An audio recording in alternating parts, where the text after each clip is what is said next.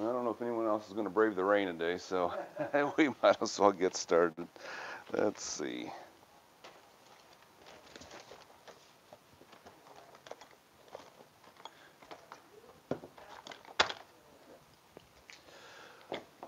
Okay, well, today we're going to be talking about some of the more ethnic fruits that we sell.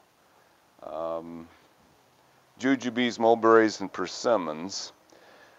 We'll do them alphabetically. So jujube, which is probably the least common still of these fruits, and all these are deciduous fruit trees. In fact, all three of these, just to note, do not need winter. So they pretty much drop their leaves and go to sleep in the winter, but they don't really need a winter to operate. We've seen them during the last 5 years of low chill winters, and all three of these, the less winter we have, the sooner they wake up and the better they produce. So they don't apparently need the cold at all to operate. In fact, the warmest winter of the ones we had, I think it was 2014, most of these were in growth in January that year. They just started growing. It was so warm in January, they just started growing and jujube started blooming at that time. So anyway, jujube,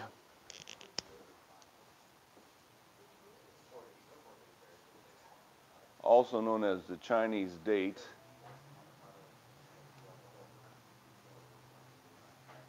is kind of a one-of-a-kind fruit. It's in its own genus. No other fruit trees related to it. There's some plants in California that are distant relatives, coffee berry, but we don't really eat that. And some other distant relatives in Italy or in the Mediterranean area, but this is the one that has fruit that are edible. They do look like dates, which is why they call them a Chinese date. Pictured in the book here.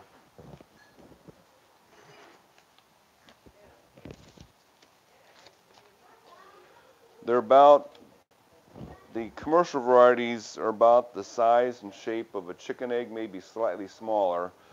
Most of the ones sold around here are smaller than that, so they'll be the size of kumquats, jelly beans sometimes, marbles, big marbles. But the biggest ones we sell would be the size of chicken eggs. They're green until they're totally ripe. Usually they get a nice mahogany brown color to the skin. Very thin skin, you eat the skin and all.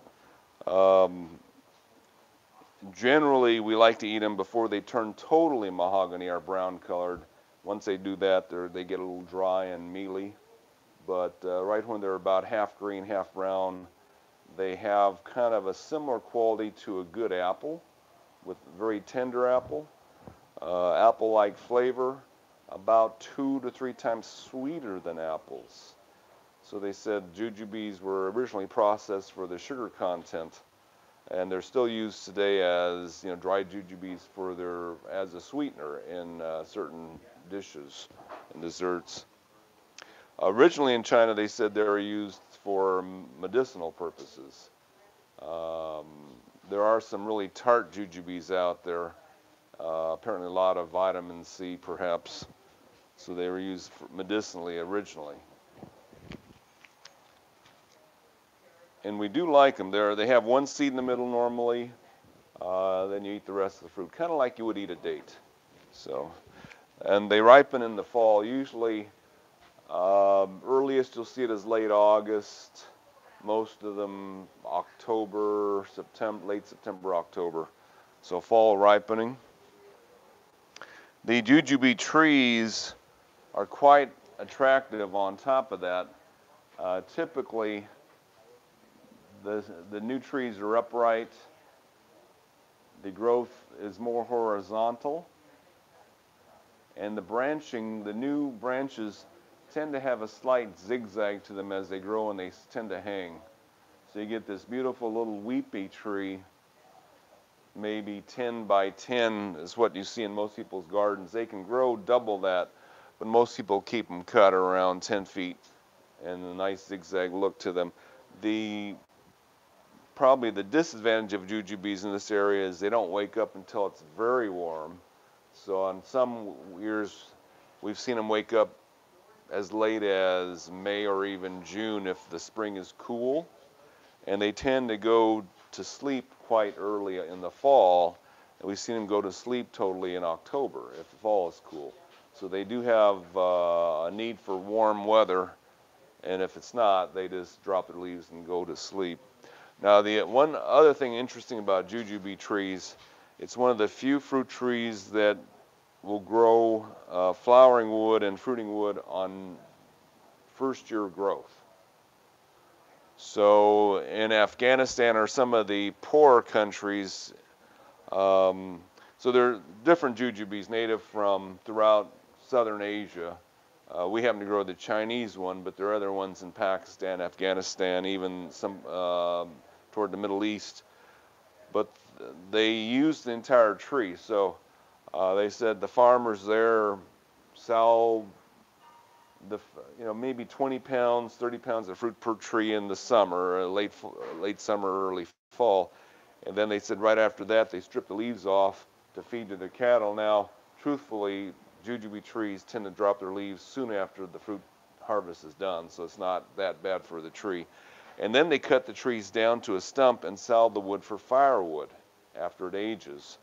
And the trees regrow from a stump and flower and fruit again. No other fruit tree we know really does it that well. So we tried it one year.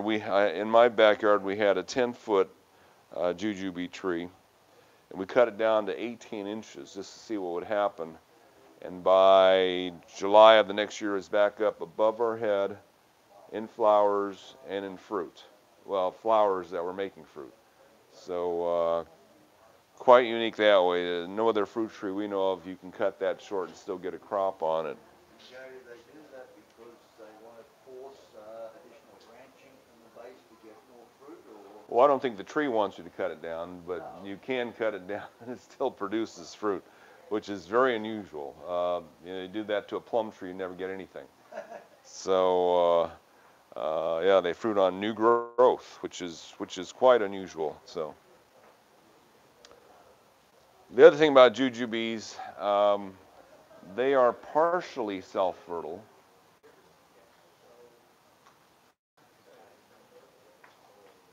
The older books say that they are self-fertile, but they're not fully self-fertile. So if you only have one jujube tree, you tend to get about 20 to 30% of the full crop. At least that's what we've seen.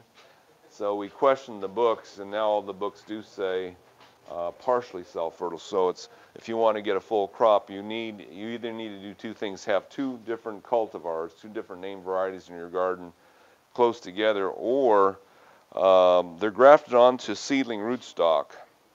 And the interesting thing about the roots of jujube trees is they sucker terribly, but the suckers bloom immediately upon emerging from the dirt. So if you let a few of your suckers grow, then they will pollinate the top of the tree and you'll get a good crop on top. So can you graft the sucker onto the... Don't need to. It always makes suckers. That's the one bad thing about jujubes is they sucker a lot, and the suckers bloom when they're like 2 or 3 inches tall. So they're real unique that way. I mean, the suckers bloom really quickly. So the books probably were saying that they were self-fertile because on farms they probably didn't control all the suckers. Because in my own yard we found out that they're partially self-fertile because we cut off all the suckers religiously and got very bad crops compared to the trees at the store, which we had about 4 or 5 varieties in stock. So you definitely need to be pollinated with genetics that are different than your own, and the rootstocks are genetically different from the top. So their flowers will help pollinate the top of the tree. Is there any favored pollinator to go with the Lee, or they matched, or? Just not a Lee. Yeah. So no, not that we know of. They haven't really done much research with the pollinators yet, or at least they haven't told us anything. So the main thing with pollinators, you want them to bloom at the same time. Most jujubes bloom for several months. They don't have a real short bloom period like some peaches do, so we don't worry about it too much. You just get 2 varieties of jujubes, or let the suckers grow on one plant, and you've got it. What variety do you carry here? We'll go over that. So pruning wise, nothing unique, because you can prune them any way you like. You'll still get fruit. Just don't go below the graft. So these trees are grafted. Now, the 3 plants we're talking about today are quite expensive. They're the most expensive plants that we get in. And one of the reasons jujubes are expensive is the way they have to graft them. So most fruit trees are bud grafts. That is, in order to make a new tree, they grow the rootstock. And in the rootstock, they will insert 1 bud off the branch of a tree and grow a new tree from that. Jujubes apparently aren't that easy, so they have to graft a branch to it. So this section here is what they grafted. So about a 3-inch section of branch, they actually had to graft on top of the rootstock, which means you can't get that much budwood from one tree. You have to grow a lot of mother plants to get enough budwood to graft a bunch of trees.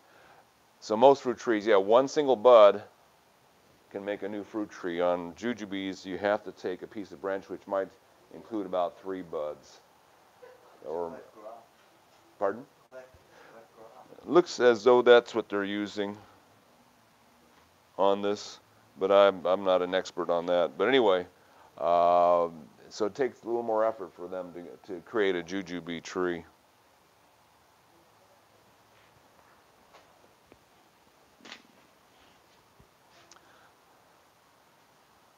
So we sell them for the bare roots for $59.99, and in fact, everything here, the bare roots are the same price, $59.99. They're quite a bit more than the other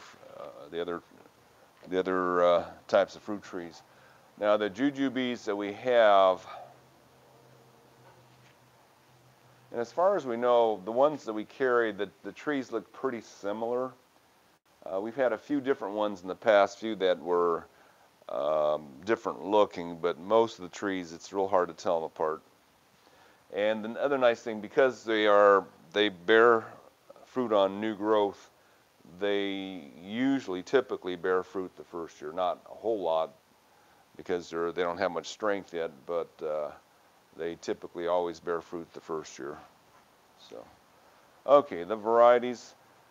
The 2 that were brought originally from China to California, probably in the 1800s, I think the 1800s. It was brought over by, I can't remember the botanist's name, but he brought Li and Lang from China. And Li is still real popular. Lang has kind of fallen by the wayside. Li makes fruit close to the size of an egg and almost the same shape. One seed in the middle. The older plants make bigger fruit, so usually it takes about 2 or 3 years to get to maximum fruit quality. Lang was more slender, but we don't carry Lang anymore because it didn't ripen well off the tree. In other words, you have to pick Lang when it was totally ripe. And some years, the Langs that are stored just didn't have any flavor at all if the summer was cloudy. So we gave up on the Lang, stay with the Li. Li is the #1 seller in the U.S. They do appreciate hot climates. We notice that when you grow them in the interior valleys of California, like San Joaquin Valley, Riverside, the fruit is uniformly big. Near the coast, you don't get as big a fruit, but you still get some years, you get some nice hot weather, you get some big fruit. So the hotter the weather, the larger the fruit gets, the more water you give them, the better it's also. The trees are drought tolerant, but they don't produce that well and that good a size of fruit if you don't water much. And a lot of water doesn't seem to hurt them. So at my last house I lived at, we had our jujubes often sitting in a wet spot during the winter didn't seem to bother them much at all. So Lee is still one we do. One of the newest ones we just got in is called Shang Si Lee. And they tell us it's supposed to be about 50% larger than Lee.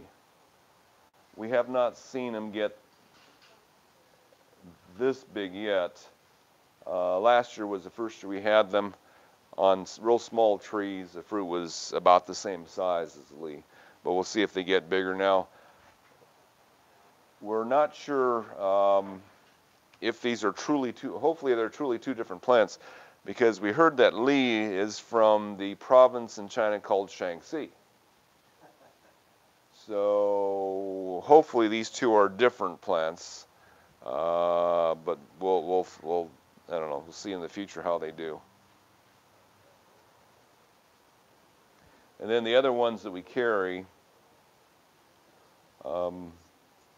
fairly recent, one called Honey Jar.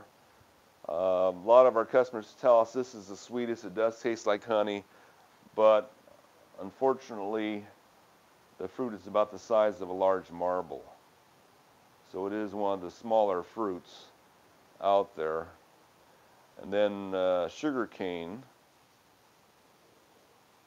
which is also very sweet. Now, Jujube is really high in sugar. They say they're usually more than 20%, which is very, very sweet. So I don't really personally go after the sweetest ones. I like the bigger ones just because you get more to eat there. Sugar cane is a little bit more kumquat shaped.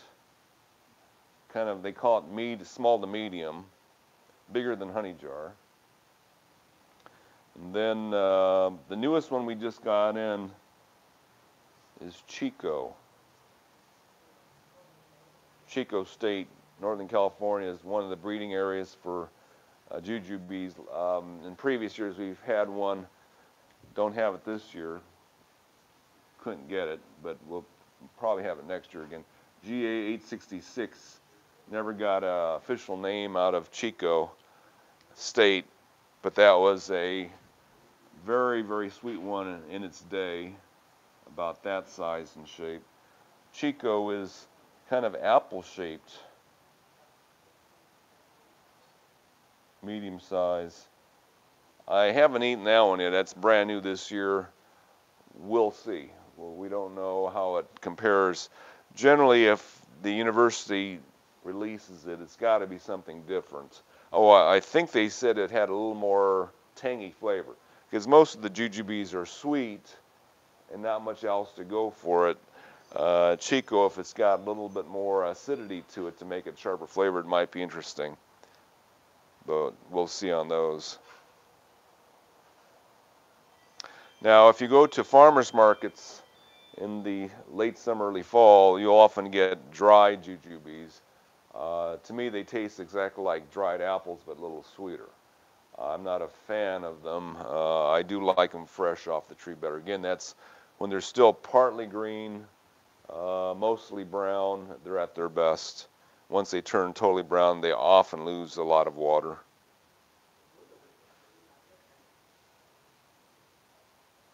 Any questions about Jujubes? Gary, how do you prune? You know, Lee said because we got our spindly ones that look like that, and not many branches coming out. So she said, I'll whack it off, you know, a fair way down, and that'll encourage more branches. But we've got an extra 2 branches coming out the side, and now we've got spindly branches coming off that. So I'm not sure how far we need to cut those spindly branches back. Yeah, I haven't seen any good references on how to prune Jujubes, other than, you know, in some parts of the world they just stump them. So in my own yard, I started stumping mine every winter, and I like the results because it seems to make them more vigorous with more new growth. But I haven't done any research to prove that it's better for the tree, that makes more fruit, or I don't know, it looks good. So I like to cut them hard. Now, be aware, new growth on Jujubes, especially when they're young, has very sharp spines on it. When my kids were younger, I cut off all the spines on the trunk and didn't cut the trunk again, so that the trunk would be relatively safe to handle. for the little kids. But the new growth is spiny. On the older trees, though, we don't see any spines. So as they mature, the spines tend to go away. But there's a lot of sharp spines on here, so be careful with that. What about pots? They grow well in pots? They've done well in pots. They don't mind the heat. The one problem with containers is the soil in the ground usually doesn't break 90 degrees, but in containers it can be much hotter than the air temperature. But the jujubes don't seem to mind that. They seem to like it hot. I mean, they're from that area of the world where they're from is hot. So and they grow these out. They said the main area to grow them is Fresno, but they love the climate around Las Vegas. So they can take pretty darn cold in the winter. So a good plant for the desert areas, apparently. Yes. We have Jujube that my cousin gave me a long time ago. It's grow a lot every year, but very small. But we did not trim in the beginning, did not trim well. It's grow many branches from very low. Is that still can improve it, or just don't? Don't know. I mean, you don't know what you got from your relative, huh? Which kind? I don't know what variety. Yeah. But it grow a lot every year. But it's very small. But Yeah, I know the taste is medium. Yeah, so don't know because there's a lot out there because the seeds will sprout. Most of the seedlings have small fruit about the size of peas. And even the suckers that come out of the ground that make little tiny pea-like fruit, I eat them. Usually they're pretty sharp flavored. Usually they're very tart and sweet. So quite interesting, the little fruit off the suckers. So. Grow true to seed? No, not that I know of. Yeah. Yes. What is the best variety for us? Okay, our weather is not, is kind of cold. And we like it large yet sweet.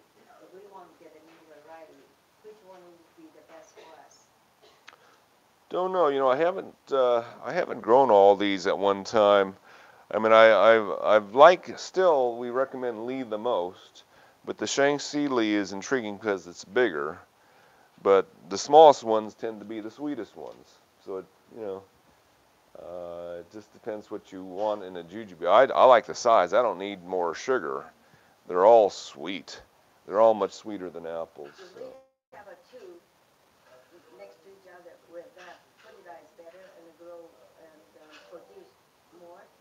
Yeah, they do like someone else's pollen. They don't like their own pollen as much. So if you have two together, different kinds, they'll fruit more. At our house, I would say, oh, you want them close. If you're going to pollinate plants, they got to be the next plant over. So say just a few feet, really. Like how many feet more exact? If they're much farther than 2 or 3 feet, the bees may not go. So they found out on farms that, they used to tell farmers they have to be within 25 feet. Well, the farmers said that's not working. They don't see bees go from a tree over here to a tree over here 25 feet. It just doesn't work. But you have enough room for both the roots. The root will be too crowded? No, roots on trees generally grow 50 foot or more long. You can have trees 50 feet apart, and those roots will still be crossing, so it doesn't matter. You just put them close together and grow them as one tree even. Put them in the same hole? Oh, yeah. So, the instructions we get, not any closer than 18 inches. So you can put them 18 inches apart, make it look like one tree with 2 trunks. That's fine. Okay, so in that case, what would be, if we want to, what would be the best for us? You'll have to experiment. I don't know which is the best for you. I would probably do Lee and Shaanxi Lee myself. I like them big. But you may not like those two. So. How about if one big, one sweet? That's a good combination? Sure. Lee and honey jar may be a good combination. Between honey jar and the sugar cane, which one is the sweetest? Our customers told us honey jar. I mean, 10 years ago was GA866 was the sweetest. But it appears now that honey jar actually tastes like honey. It's really sweet. So, but it is small. I mean, it is small. No bigger than your thumbnail, really. So, very small fruit.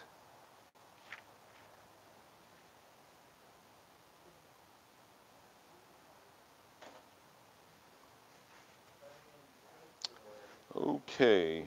Now, one note, jujubes aren't all that reliable bare root, so they do seem to have some trouble. If a lot of times people plant a bare root jujube, and this is a bare root that we just put in a pot. The first year you get like 2 or 3 inches of growth, and the second year you get 2 more inches of growth. That usually means the roots are not growing properly. You don't have enough nutrients coming up to get more growth, so it can be a problem. We do get some bad trees from our suppliers occasionally. One of the reasons they're expensive is because they're difficult. I think they're difficult to get the roots out of the ground. The roots are so slender and long on these, I think they just snap off. They lose a lot of trees. Acid soil, Gary, They're from an arid climate, so the soil doesn't seem to matter. I mean, we grow them in our potting soil, which is acidic, and they do fine, but yeah, ours is all right. yeah, they're native to a climate kind of like ours. So Yeah, we've got ours in a probably 20-gallon, maybe bigger pot, ceramic pot. It's got your acid in it, yeah. so it drains well. Hmm. So, Yeah, they don't like compost in the ground. If you have a good sandy soil, they'll grow in sand. But our potting soil, our top pot, or our acid mix is fine for them. But they do not like compost in the ground. even on top, On top is fine.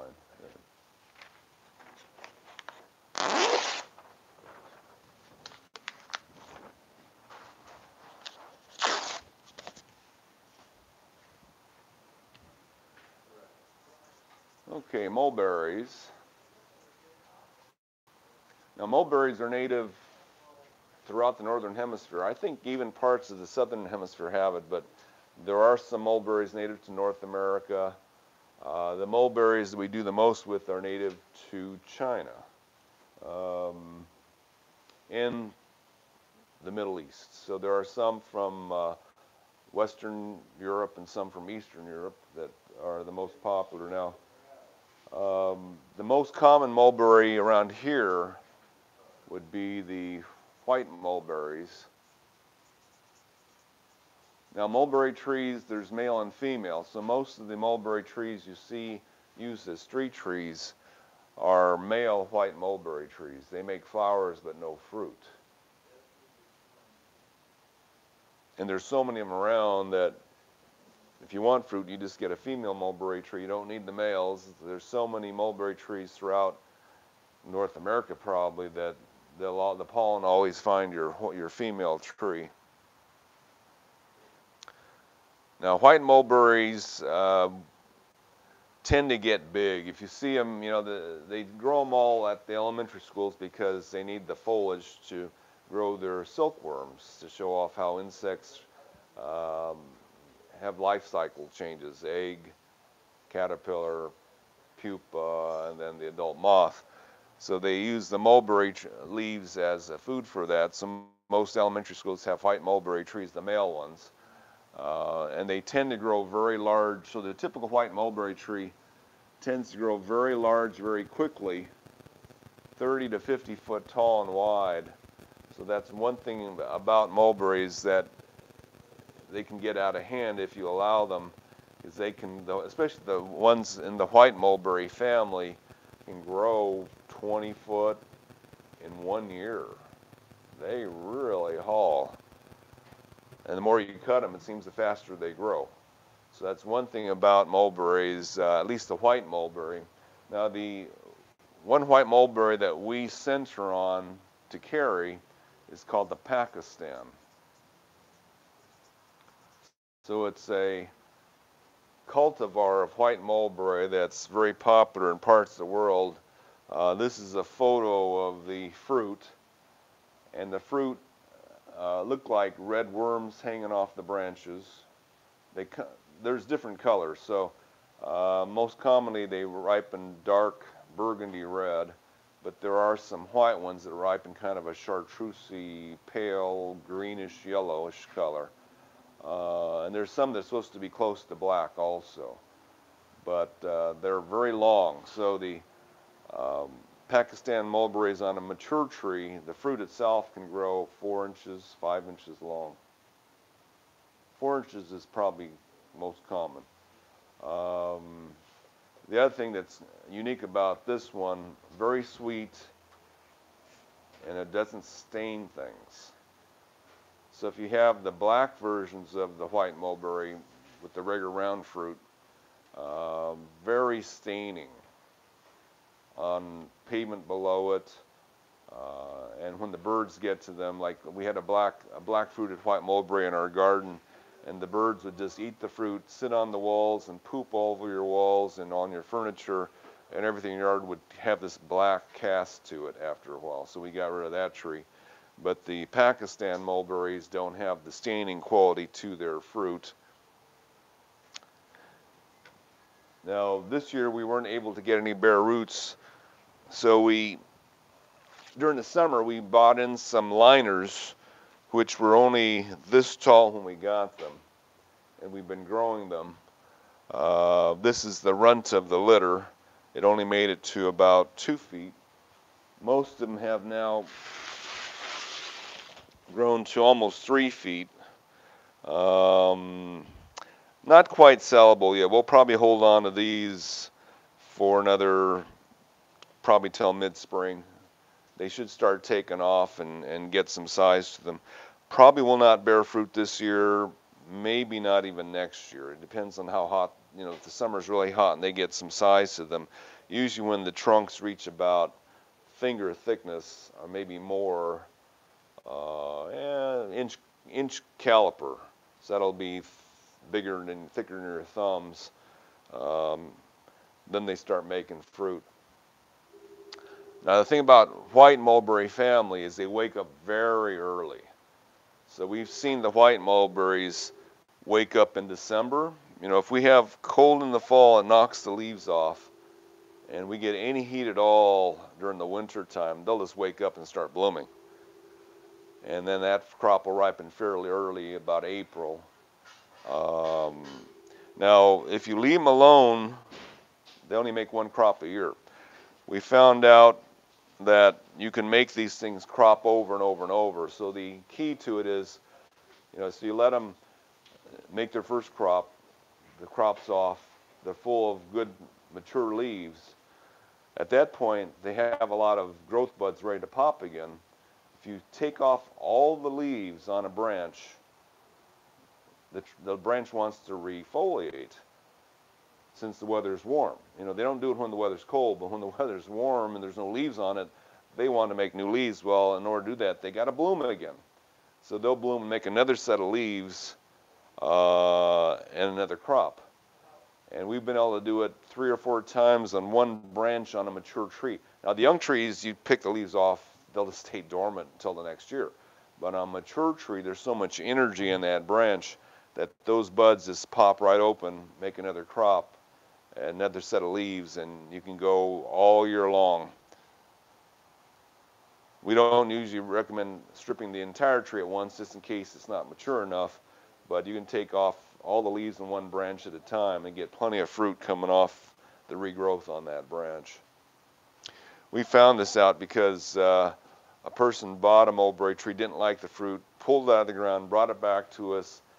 We put it back in a pot. The tree defoliated from the shock, and then it bloomed again, and it made another crop. We're going, oh, this is interesting. So we don't recommend pulling them out of the ground to put them in a shock. You just strip the leaves off, and then they'll open up a whole new set of flowers if the plant's strong enough. Propagation's easy on these too, isn't it? Just stick in the ground and they grow. Only the white mulberry, only the original white mulberry is easy that way. The other mulberries are difficult. This Pakistan, which is just a cultivar of the white mulberry, is not, can be done that way, but they don't all take. Like the easy ones are figs and grapes. Stick a branching around, they grow. But mulberries, which are related to figs, not quite as easy. And the black mulberries are supposed to be very difficult that way. I mean, you can do it, but their roots are just grow real slow. But the white mulberries, yeah, white mulberry, the original white mulberry with the small white fruit, you take a piece of stem, stick it in the ground, thing grows. So that's how they make the rootstocks for most of the other mulberries. So I'll pull this mulberry over. This is a black mulberry that's grafted onto a white mulberry trunk. So this trunk was grown from a cutting, and then they grafted the black one on top because the black ones are difficult to grow from cuttings. But even a lot of the Pakistan mulberries, they will graft onto a white mulberry trunk. It's just easier to grow the original white mulberry as rootstock and then grow the Pakistan on top of it. Although apparently Pakistans can be grown from cuttings. This was grown from cutting too. So. Yeah, it looks totally different where the graft is. Right. On top of it. So we have the Pakistan white mulberry, and then we do have one left. No, I don't have it this year, of the regular white mulberries with the white fruit. So the white mulberries, the fruit does come in all colors, white being real common, but there are some black fruited white mulberry trees, some red fruited ones like the Pakistan. So there are different colors in that. And generally they're considered sweet fruit. They don't have much tartness to them, they're just sweet. Well, that's not true, because the black mulberry, the black white mulberry I had, had some tartness to it. So then we have the family of the black or Persian mulberry.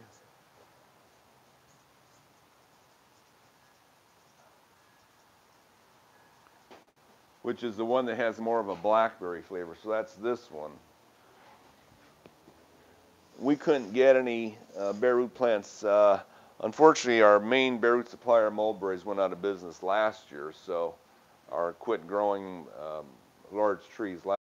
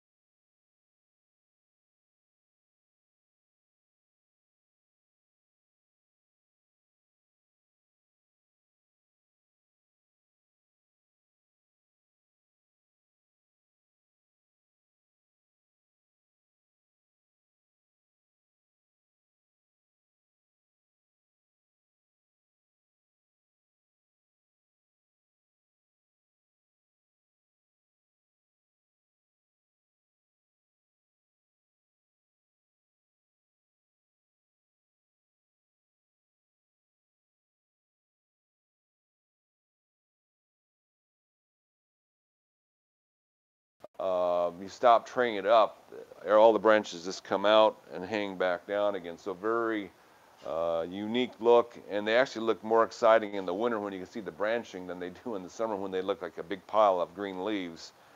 But the weeping mulberries tend to grow about, they'll arch up a little bit and come back down, so you'll get something 8 foot, 10 foot. If you have a long, if you wait a long time, maybe 12 foot by about the same width. Now if you go to almost any large-scale children's garden, like at Huntington Gardens or we saw these at Disney World, planted for the children's garden, because in the summertime, kids can climb underneath this. Usually as the tree gets older, you have a bigger space inside. It's like a little teepee, so you can hide in there. A friend of mine has one of the fruiting ones up in the canyon here, and about 4 or 5 people can stand underneath it and eat the fruit from the inside. So it's kind of a fun little tree to have. It doesn't get that tall. The fruit on the weeping mulberry is quite small, maybe ½ an inch. Quite tasty. They're black. So this particular specimen is the male. So this one doesn't make fruit, but the female looks the same and has small fruit, and you can make it crop more than once a year. Now, I didn't mention the black Persian mulberry. The Black Beauty has fairly large fruit, about a little over 1 inch in size. And it does taste a lot like blackberries. These have a nice, pretty good blackberry flavor too.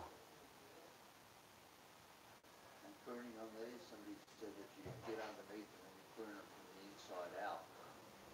They tend to, the branches on the inside tend to die from lack of light over time, so you just clean it out, and they'll just keep on arching over the top and heading down to the ground. So. Is there any special pruning techniques you use for the other Persian mulberries? Just prune them to shape, basically? Well, in my house, we took a chainsaw to ours twice a year to try to keep it under control. That's the main thing with the Pakistan. It just hauls. It just, we've seen them grow 10 feet in a couple months. So it's a struggle to keep them down in height. You can certainly put them in a pot and that'll stunt them. But if you want to see how much fruit they can make, you put them in the ground. It is pretty amazing how much fruit that this one of the Pakistan mulberry, and one of our customers told me that he was selling his fruit to a local Persian market because they really like the fruit on this tree, and he was making $100 a year just selling fruit.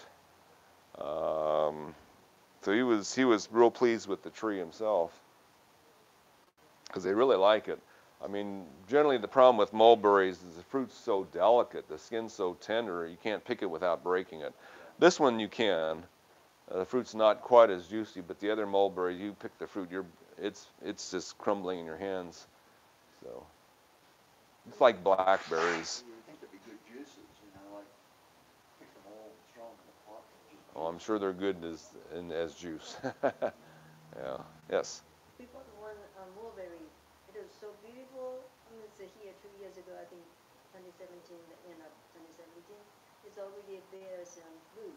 And we check home in the pot, it's still growing some more. But then we transplant to a big whiskey pot. Mm-hmm. I don't know what's wrong.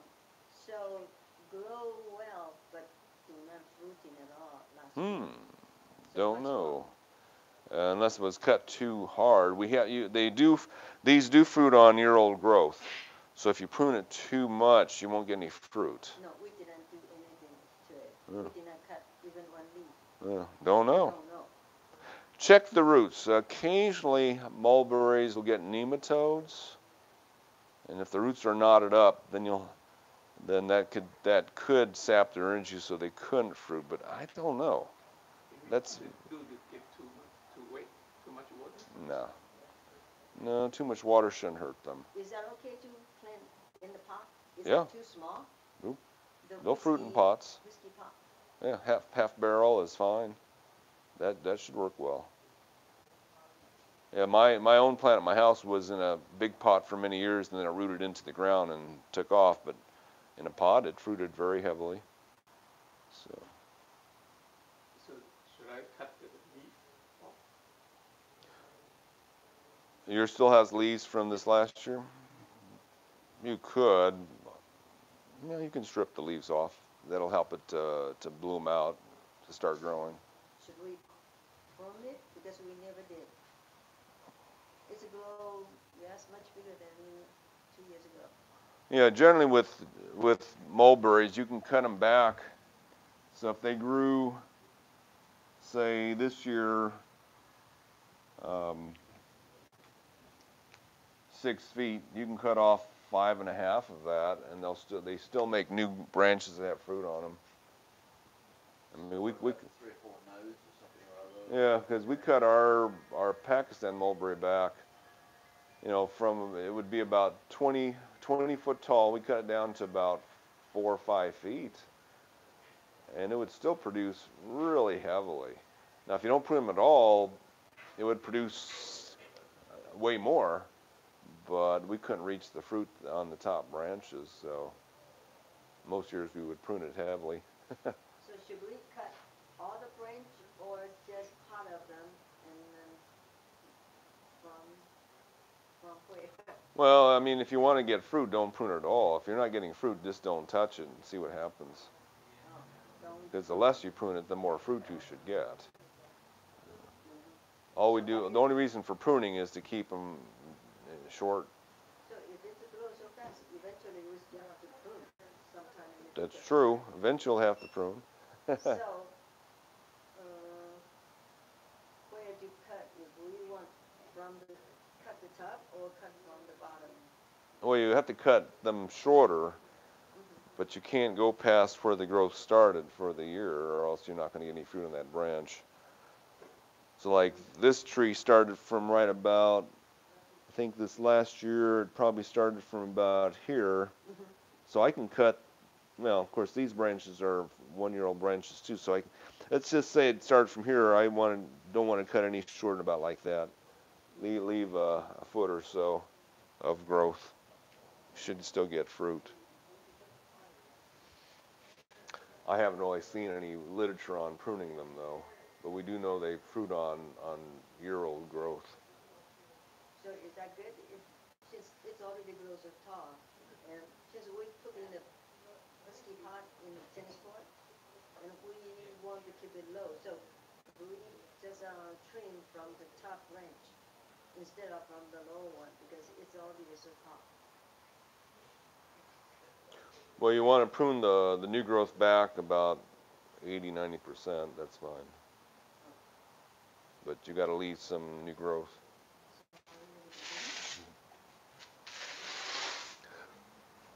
Okay.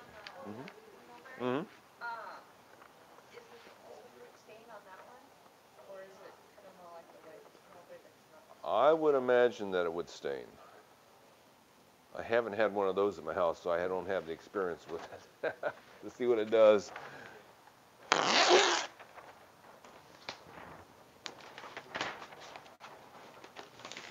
So generally, yeah, if you want a lot of birds in your yard, plant a mulberry tree. They love it. Birds love mulberries. Okay, persimmon.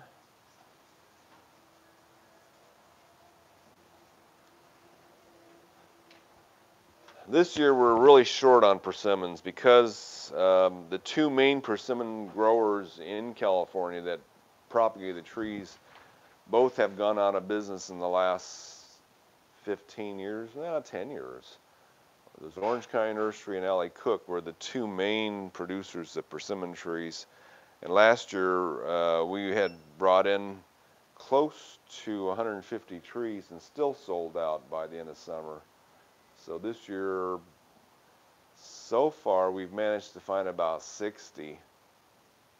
And we're having to get some really small trees in, so we'll see what we can do. We hardly have any bare root left at all out there to sell. So it's going to be a tough year now. 50 years ago, we only really had 2 persimmons. The flat one, which were called Fuyu,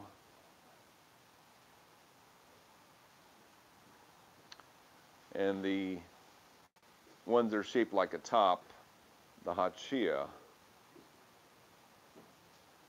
Hachias were sold in California or grown in California originally, and nobody liked them, so the farmers really backed off. This one has flesh that's incredibly astringent until it's dead ripe. So the animals won't touch it, and people don't either until it's like jelly inside. So persimmon's got a bad name for that because this was found at the supermarkets, and none of them were ripe when you buy them. So people just said, "Ah, I can't eat this one." Now, the fuyu type persimmons are edible when they're crispy. They're fine. You can let them ripen all the way to jelly too, but there's no astringency in them. Now, the astringency is unique. Like an astringent wine, it dries off your tongue. It's not slimy. It's the opposite of slimy. It's kind of, well, dry. It's what you'd call it. And if you have a unripe hachia and you eat it, you can't talk, you can't swallow. It's like your tongue is totally been covered with dry flour or a powdered clay or something. It's real interesting what it does to you. Even though it's jelly-like inside, even before it's totally ripe, your mouth feels totally dried out. It's an incredible feeling. So that's the astringent. There's one way, Gary, I don't know if you know about it, but if you take one of those Hitachis when it's hard to put, right, put it in the freezer and freeze it overnight and then put it out on the counter and let it thaw out, it then becomes jelly and the astringency dies. Right. So so these persimmons came from China. There are persimmons in the eastern United States. And they would always tell you you can't eat them until the second frost. So make sure they're nice. Apparently when you freeze the flesh, it explodes all the cells inside and it destroys the astringency. But I like to freeze them twice. Freeze, thaw, and then they're perfect to eat. One freezing should do it, but double it makes certain. So the second frost. Now in Japan, the traditional way is to put them in a sake keg. So a few drops of alcohol on the stem end will ripen them overnight too. So a friend of mine would put his in a Ziploc bag, a few drops of vodka on the stem end, and by morning he says they were totally non-astringent. So that's another way to do it. I guess the alcohol must explode the cells too, or do something to stop the astringency. But the other thing about hachia is that in Japan, one of the most popular foods known is dried hachias. That is really good. If you take the fruit, let it ripen, they have to skin it. Well, actually, they don't let it ripen. They skin the fruit when it's still hard, and then hang it up on the side of a wood barn, and let it dry without its skin on it. That's one of the finest flavored foods that you'll ever eat. If you haven't tried it, on the internet they sell it's I believe they call it hoshigaki in Japanese, but it's like $8 a pound. But boy, it's worth it. You can get at some of the local markets, Asian food stores. You'll find dried hachia persimmon. It is really good. No, they dry the entire fruit. So they will take it off the branch. So the branch is like this. They'll cut the piece of branch as a handle with the fruit attached to it, skin the fruit with an apple peeler or whatever, and then they'll hang it on the side of a barn, and once a week they'll come by and massage the fruit to make sure it doesn't harden on you. And so they knead the flesh, and then the sugars kind of, as the juice comes to the surface, it leaves the sugars behind, so it's covered with a sugar coating. But it is incredibly good. It's the dried form of that fruit. So, anyway, sideline. So, both these trees, slow growing. They eventually can get quite large, but they tend to be slow growing trees. They don't need winter. Most persimmons are self-fertile. There's one that we sell that's not, but most of them are self-fertile. Yes. If we want to dry it and buy from the supermarket, do not have that stem, how to do it? And then Don't know. how long will it take all the time, and how often to massage it?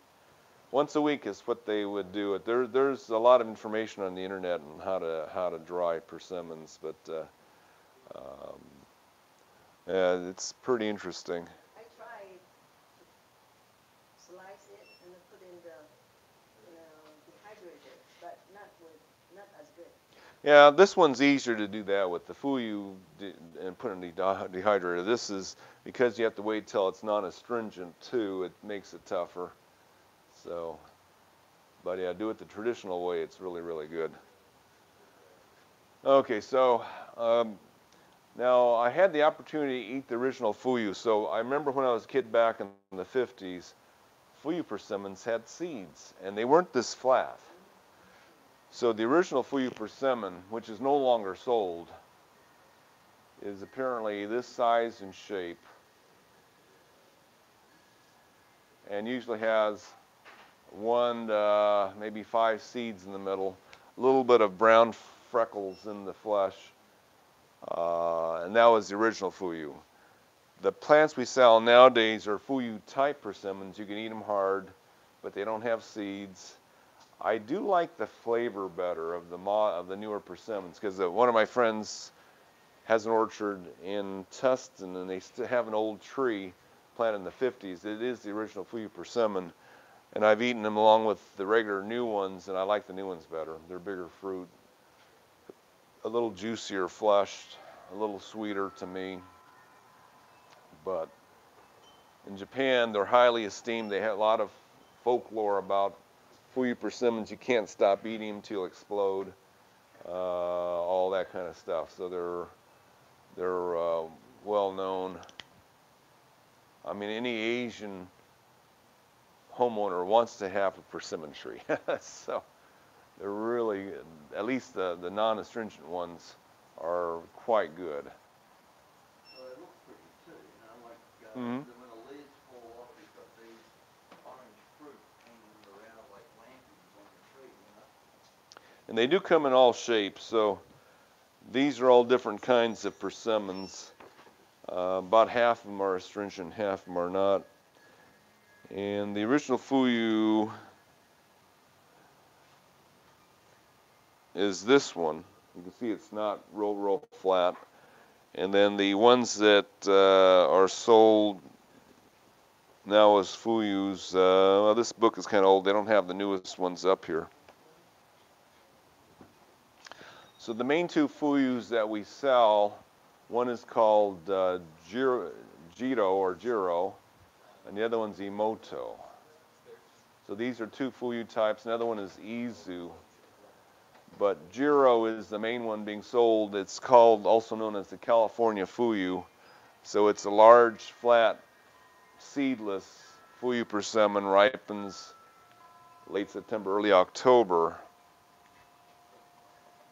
Well, it's just put down early fall.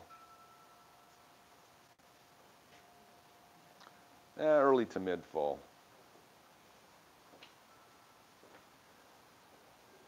Now, my dad and I used to grow Jiro and Emoto together, and when we ate them at the same time, we always liked the Emoto better. We found out it's not really that different from Jiro. So Emoto was found in a Jiro orchard, and one branch on one tree fruited 2 weeks earlier than the other one. So they cut that branch off and called it Emoto. So if you eat them together, the Emoto is always a little riper. So it turns out, yeah, it tastes better because it's a little bit riper than the Jiro. So it's usually a little sweeter, a little bit less crunchy, but essentially it's the same tree. Now we have noticed though, Emotos that we've eaten tend to be a little heavier producers, and that's especially when they're young. And that's most likely because it's a sport of Jiro. when they do propagation plants, they note that, and they've done it with clones of sheep too. They notice that the clone of the original matures sexually a little faster than the original. There's something missing on the clone. It loses its juvenile tendencies. So the Emotos seem to get into production a little bit faster than Giros do. So I've seen Giro trees go 4 years no fruit and then make a huge crop. Emotos, we've seen a lot of them produce the very first year a small crop, and very heavily in when it's real young. It's almost to its disadvantage because it's got so much fruit it can't grow. So are these alternate year cropping? If there's too much fruit, well, I don't know. The Emotos I've grown have fruited every year, but they can't fruit on the same branch heavily every year. But I don't know. They seem to, though. The ones I had one once, 2 fruit the first year on a first-year tree, 25 fruit the second year on a slightly larger tree, 75 fruit the third year on that tree. It was just crazy what it was doing. But it wasn't getting any taller than this because the fruit was just weighing it down. Whereas the Giro right next to it, 3 years no fruit, it got about 10 foot tall and wide, and the fourth fruit it had like 200 fruit on it because it had some size. Whereas the Giro Emoto was still struggling at, but it made fruit every year, real heavily, just couldn't grow. So now earlier this year we only got Giro trees and we sold out. The grower who has never grown Emoto before had some Emotos, very small ones, so we told them to send them to us, even though they don't like to send them to nurseries this small. This is called 3/8 inch caliper. Actually, it was 5/16 inch caliper, which is smaller than what orchards usually plant. But we wanted to get some persimmon trees because we were essentially sold out of the Fuyus totally. So we brought in the smaller Emotos, and hopefully by summer these will look like something we could sell. At this point, I don't want to sell them. Persimmons are a little chancy to grow from bare root. About 10–15% of them fail to leaf out, just die as a bare root plant. So we don't like to sell them that early, especially the small ones like this. We'll wait until they're well on their way before we sell them. But that's the Emoto Fuyu persimmon. Now some of the quote academia have warned me that the Fuyu persimmons don't do well grafted to the rootstock, that the growers graft them too well. The growers have responded. They said it was the original Fuyu that they don't grow that does not like the rootstock that they're using. The Giro and the Emoto and the Izu are not Fuyu persimmons. They're totally different genetics than the original one. We don't seem to have any problem with the root, them being with their problem with the rootstock. You call it. A lot of times, if they don't match the rootstock, the graft fails within 10–20 years or so. Now the Izu is another one. I believe we're sold out of this one for the year too. The Izu, a lot of books have said is the best tasting of the Fuyus, but you can't compare them because it ripens way too early. Izu for us has ripened from mid-August to mid-September, so very early ripener. A little smaller fruit, a little smaller tree, at least of what we've seen. But in fact, we didn't even get any trees this year. We couldn't get any of the Izu trees. They didn't have any to sell. So we ordered them, didn't get any. But that, we've had it in the past, and that's, so if you want to extend your persimmon season, start with the Giro, and if you want them earlier, Izu and Emoto's a bit earlier too.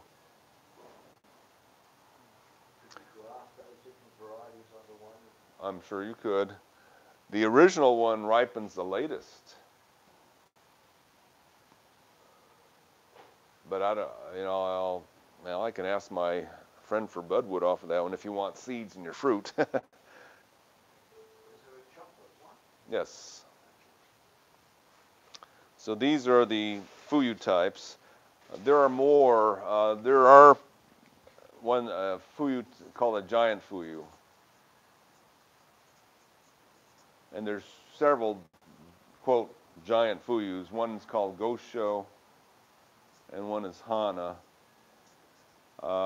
We tried Gosho for 10 years. It's maddening. The fruit, I love the fruit. The fruit grows, actual size is about like this, about the size of a grapefruit. They are good. They do get soft on the bottom before the top is ripe, so it's a little bit softer than the regular fuyus, but they're big fruit. But the problem with Gosho is it would drive you nuts. I grew two in my backyard. They would both set about, I would swear, 200, 300 fruit. All the fruit by August was about this big, and then it would all abort, everything green except for maybe one or two on each tree. And I did that for like 5 years. I couldn't stand anymore. I just cut the trees down and got rid of them. I said, I can't stand this. Can't stand the tree aborting fruit like that. And it's known to do that. Now, a friend of mine had one that was 20 years old. It didn't abort as much fruit anymore. So he was getting about 100 fruit a year on his. So apparently I had to wait another 10 years for them to stop doing that abortion in the middle of summer. The Hana is supposed to do it less, but our grower never could get us a good crop of Hanas. The trees were really small and just not making it. So I don't have a supplier for either one of these right. Well, I think our current supplier still grows the Gosho, but I don't know that I would torture any of our customers with that tree. Plus, the giant fuyus, we tended to lose them in the pots even the second year. They would grow the first year and die the second. It's a more delicate plant than the fuyus or the hachias. So there is the chocolate persimmon. Another one called coffee cake, and I believe we still have these in bare roots. And these are the ones with the brownish flesh. This is a chocolate persimmon from last year. Fruit is smaller. Fruit tends to be shaped like this. Not much bigger than that. They have seeds inside. They have kind of a cinnamon speckled flesh, non-astringent. Not bad. Personally, I still like the fuyus better. But for something a little different, and you can kind of imagine somewhat chocolate flavor, not bad. The coffee cake is a much larger fruit, about this size.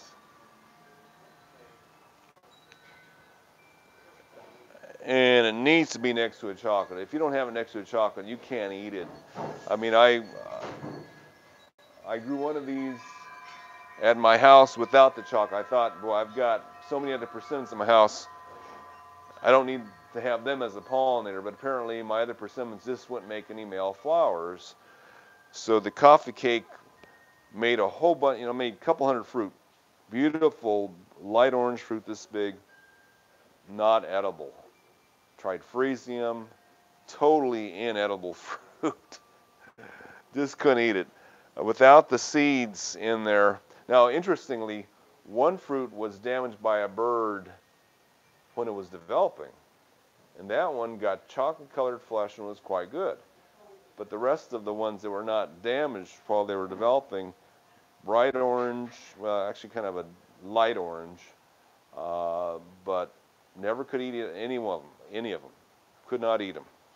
So you got to have it next to the chocolate to get the seeds and the edible flesh. Have you heard of a Fuji yellow? No, I haven't. Yes. We bought two. One is in 20, I think, 16 or 17. Another one, in the first year, grow on sun and 5 left and up to the summer. Each one is much bigger than the market, and it's very sweet. You're talking about which one? I don't know the what variety. We got 116. We got one last year. Uh-huh. And the first one, it's very good. The first year, it's already fruit first year, but didn't grow at all last year. And the second one, fruiting about 5, but just very small or drop. So what's wrong? Second one we grow in the pot, in the whiskey pot. No, it's a plastic pot. Well, persimmons, But the first one is yeah, persimmons are noted to abort a lot of their crops when they're young. So usually we say first 4 years you may not get anything, but as they get older they tend to hang on to too much. So that's why we like the Emoto, because it tends to hang on to all its fruit, but the Giro tends to abort everything for the first 3 or 4 years. They start to develop and they fall off, just the way persimmons are. So a lot of persimmons do that. They'll start a fruit, drop it, because there's no seed. You know, most of these have no seeds, so they don't even want to make them without the seeds. But they are seedless, so they eventually will hold on to them and make them. But yeah, the first 4 years you're not guaranteed a crop on persimmons. So. How do you water them? Once a week or Well, we like to water them daily. every day? Yeah, most farms water their crops daily. They found that watering is much more efficient if you do it lightly and constantly than heavily. And Not much. Every day. these are from Japan and eastern China. It's a wet area. I would say I've watered them a lot. I mean, I've known people who don't water their persimmons much, but they're old ones, and the roots are probably 50 foot, 60 foot long. They're probably finding their water. I don't know that they're drought. I wouldn't tell you any fruit is drought tolerant when it's producing. So now we do notice that when the spring is cloudy, they tend to abort more fruit. So part of it is energy. If they don't get enough sunlight in the spring, they don't think they can hold their fruit crop. They're dropping them. So.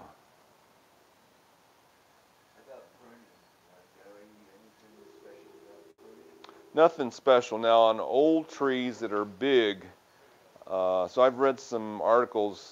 There used to be an orchard down in San Juan Capistrano, the Bathgate Farm.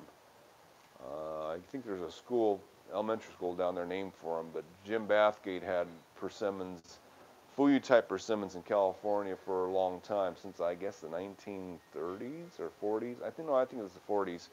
So he wrote articles about pruning them. And they noted that commercially they would have, too much fruit one year, not enough the next. Too much fruit one year, not enough the next. So they would, and they said it was pretty reliable. If they had very few fruit one year, the next year they were way overloaded, and then the following year they'd have nothing. But because on the year they had nothing, the tree gained so much strength, it would be way overloaded the next year again. So what he said is that during the year when there's no fruit, at the end of the year, they would prune their branches back 2/3 so that they couldn't produce much the next year. And on the year they had a lot of fruit, they wouldn't touch the trees because they knew there wasn't going to be any fruit the next year anyway. So that's the way they prune their Fuyu persimmons. So heavily on the years when there are no fruit, and lightly on the years when they had fruit, or not prune at all. So if you have hundreds of persimmon trees, go at it. I don't know. I hate to sacrifice any fruit on any persimmon tree.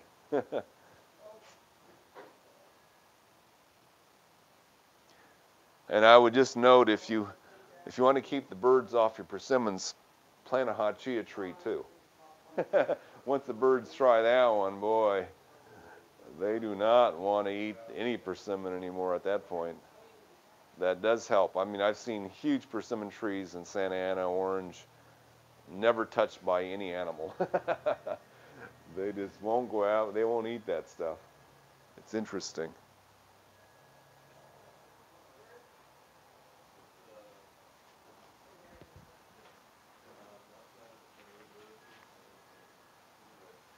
So, Barrett-wise, I just have a few chocolates. We might be out of coffee cake too. I have a few chocolate persimmons right now. maybe one hot chia left. And we will have Emoto persimmons, hopefully late spring, early summer, that we know are going to make it.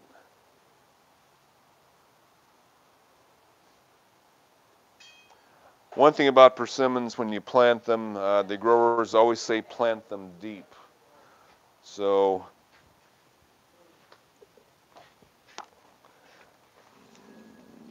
this is where the graft union is. They say to plant it up to there, because persimmon roots are extremely sensitive to sun burning. They happen to be very dark, just about charcoal colored. And if they're anywhere near the surface, the sun gets the root and cooks it and kills the roots.